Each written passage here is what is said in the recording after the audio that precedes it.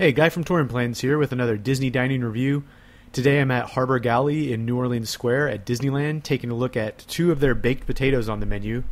One of them is the barbecue chicken potato, and the other is the broccoli and cheese potato. Now, the potatoes have kind of an interesting history because they're so popular, even though they're just plain old baked potatoes, but that they actually had to move locations. These were originally on sale at Troubadour Tavern in Fantasyland, but then that restaurant went down for a multi-month refurbishment, and these potatoes were so popular that they had to move them over to Harbour Galley, and that's where they stayed even after Troubadour Tavern reopened. Taking a look at the potatoes themselves, I didn't really enjoy the broccoli and cheese one as much as I thought I would, because really it's just a potato with a few chunks of broccoli and then covered in that kind of fake goopy nacho cheese, which, you know, isn't bad on nachos, but really the cheese overpowers everything else. So I'm going to pass on that one next time. But what I was surprised about was how much I enjoyed the barbecue chicken potato. On it, you get a very generous portion of grilled chicken, which is nice and juicy, and then you get a ton of barbecue sauce, and really that's my only complaint, is that it's a little bit too much.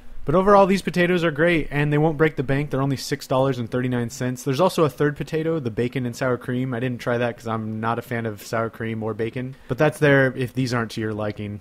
That's it for this time. Thanks for watching. If you enjoy our videos, please rate, comment, and subscribe. And for the most up-to-date Disneyland and Walt Disney World dining menus, visit touringplans.com.